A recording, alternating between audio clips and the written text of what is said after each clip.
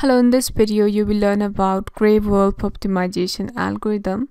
So we will understand what is this algorithm all about step by step using example. Topics covered in this video: what is this algorithm all about, how this algorithm is working, then we have mathematical model for this algorithm, that is the mathematical model for hunting, mathematical model for encircling, and the mathematical model for attack. Then we will learn how we can calculate the fitness value for each wolf, how we can initialize the initial population, and how we can compare the fitness value, and how we can update the position for each gray wolf, and we will learn this with an example. So let's start this with what is gray wolf optimization algorithm.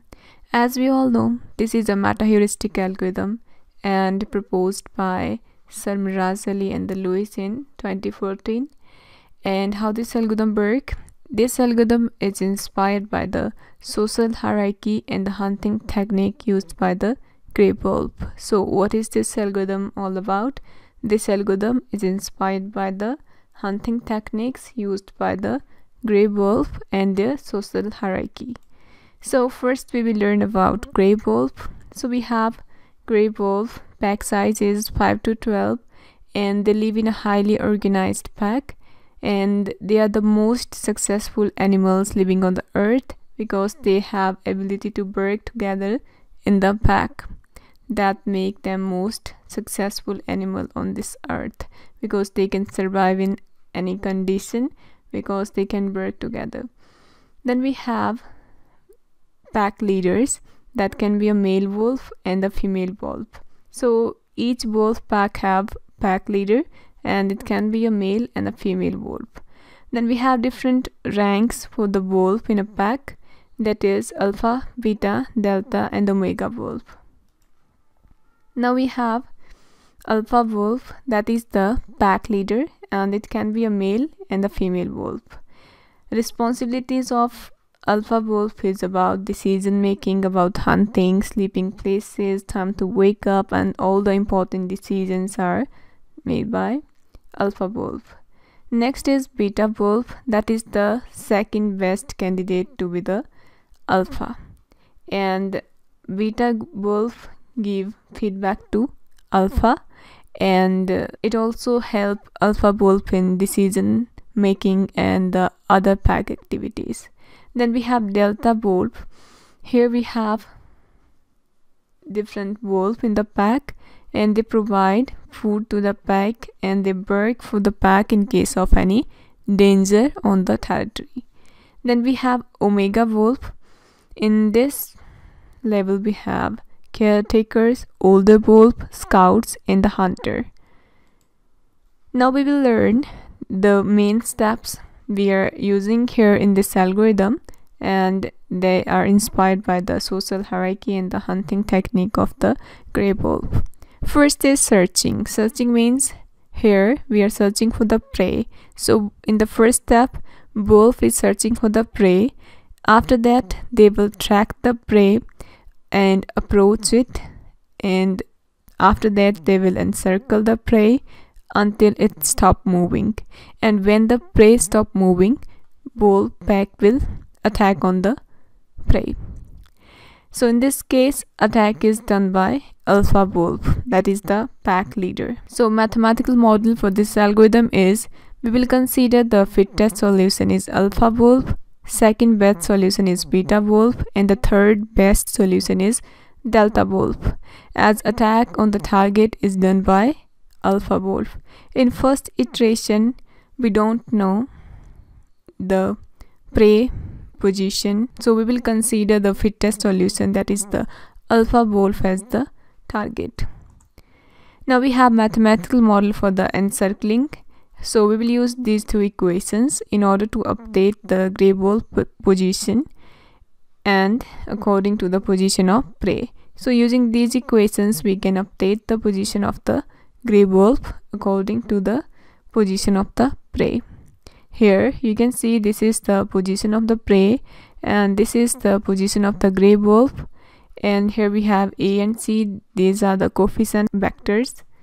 Now we have mathematical model for the hunting. Here we have different equations. You can see the distance vector for alpha, beta, delta, and then we have position of first, second, third wolf. After that we will update the position of the gray wolf using this equation. Done. So this is the mathematical model for the attacking. So how they will attack? So when the target stop moving, they will attack on it and finish hunting process. So how we will model this? For this modeling, we will decrease value for A from 2 to 0 during each iteration. As the A decreases, A vector A also decreases. And when they will attack, when the value of A is less than 1, and when the value of A is greater than 1, they will find the better one. Else they will attack when this value is less than 1. So in each iteration we will update the value for capital A and small a also. So this is the gray wolf optimization algorithm. First step is initialize the gray wolf population. Then we will initialize the values for A and C. These are the coefficient vectors. Then we will compute the fitness value for the each searching agent. And after that we will choose the best, that is the alpha, second best beta, and the third best delta. Then we will check this condition whether it is true or not. If condition is true, then we will update the position for the current search agents, and after that we will update again coefficient vectors. Then we will again compute the fitness value, and after that we will update alpha, beta, delta, increment the counter, and we will continue the loop until the condition met. After that, in the end, we will return the position of the alpha wolf. So we are doing here optimization in this case. So first step is initialize the gray wolf population. So for example, I'm taking here 6 wolf. So we have number of search agents, that is 6, and the range I'm using -100 to 100, and the dimension is 30. You can use this line in the MATLAB, and you can generate the initial population for the gray wolf. So we have initial population for the gray wolf. Now we have 6 wolf, and you can see the position of the first wolf, second wolf, third wolf, fourth, fifth, and sixth. Next step is we will calculate the fitness for the each search agent. So in this case, I'm using a fitness function, this one. You can see in the main research paper written by Sir Miraj Ali, they used a fitness function, that is fitness function number 6. Here we will compute this. You can see this is the fitness function that I'm using here in order to compute the fitness value for the each search agent. So when you will apply this value here, you can see we updated the initial fitness value for the each search agent. After that, you can see we have fitness value for the each wolf. So step 2 is done. Now next step is we will compare the gray wolf fitness value, and we will check the current first 3 best wolf. Done. Now we are going to compare the fitness value, and we will choose the first 3 best wolves, that is alpha, beta, and delta. So according to this, you can see here the best one is, the minimum value is here, minimum fitness value for the 5th wolf. So we will use this value as the alpha wolf, and the second minimum value is this one, so this is beta, and the third one is this one, so this is delta wolf. So now we have first 3 best wolf, alpha, beta, and this one is delta here. This is alpha, beta, and delta. By mistake it is beta, so please use this delta. So now we have 3 best wolf in the pack, and you can see the position of the alpha, beta, and the delta with their fitness value. Alpha wolf, beta wolf, and the delta wolf, and the fitness value. Now step 3 is done. Next step is check the condition. So initially we have counter 0, condition is true, this value is greater than 0. So now we will move to the next step. Step number 5.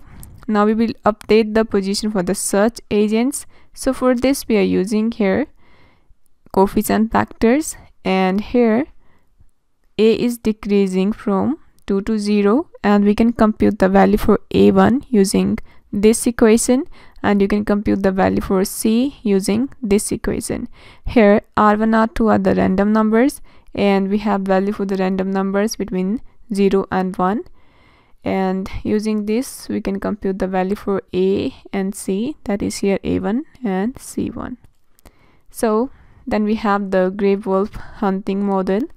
So here we will put all the values that we computed here for c1, c2 and c3, and then we have values for the delta that you will compute here.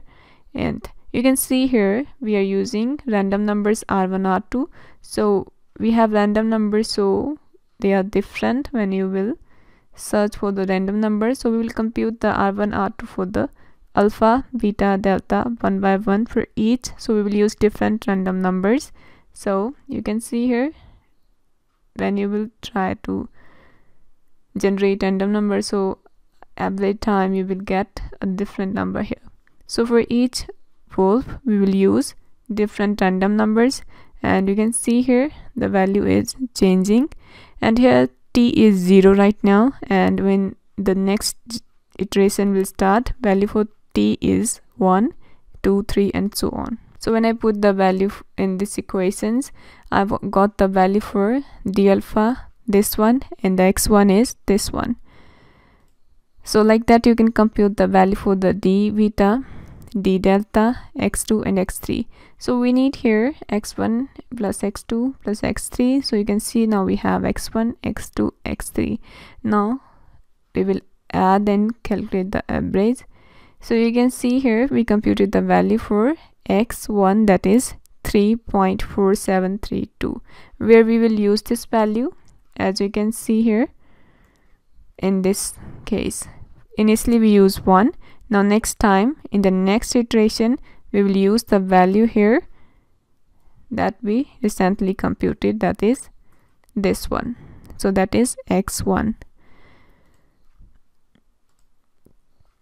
Now we will compute the fitness value for the each search agent, and we will use that fitness function, and you can see the fitness values computed for alpha, beta, delta. Now next step is we will update alpha, beta, delta wolf. So for that we will compare the fitness value and the wolf score. So for this we will compare the older fitness value with the new fitness value. If the old fitness value is greater than the new fitness value, so we will update it. So we are going to update alpha, so we will consider the new fitness value position for the wolf, else we will use older value. As we are doing here optimization, so we need the minimum value. So for the first wolf you can see here the older fitness value is 3.4425 and the new fitness value is 1.2910. Here in this case you can see the condition is true, so we are going to update it because we need minimum value. As we are doing here optimization, this is optimization algorithm, you can see here.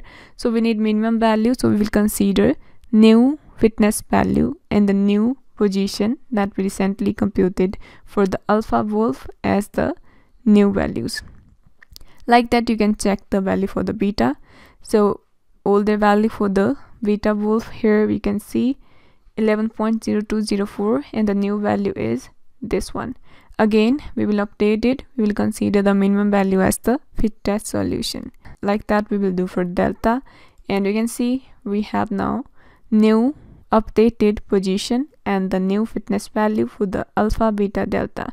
Now next step is increment the counter. Now value for t is 1 and we will grade the wolf as which one is passed. You can see here we have this one is passed, so this is alpha, beta and delta. So we will repeat this loop until condition is met. Now value for t is 1. Now we are here in the second iteration and we will use the value for x1 here 3.47332. So like that, put the values here in this model, and I computed again values for the alpha x1, d beta x2, d delta x3, and put the values here. I got x2 0.1526. So now you can see here we have previous updated position and these are the recently computed. Again we will compare the fitness value and then we will check which one is the best one. So like that you will repeat the loop until condition is met. In the third iteration value for t is 2, and like that we will repeat this until 50, and now we have value for x2 is 0.1526. And in the last step of this algorithm is we will return the best solution, that is the alpha. So right now according to this example you can see we have best solution, that is this one. So we will return this value. Position of the alpha is 0.3045 and its fitness value is 0.6473.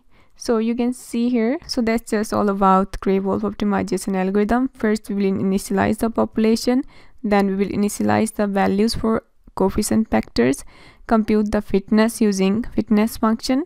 Here we are using fitness function for the optimization, and choose the alpha, beta, delta bulb, check the condition. If condition is true, update the position and calculate its fitness, update alpha, beta, delta, increment the counter, and in the end we will return the position for the alpha bulb. So that's all about this video. If you have any question you can comment below, and thanks for watching this video.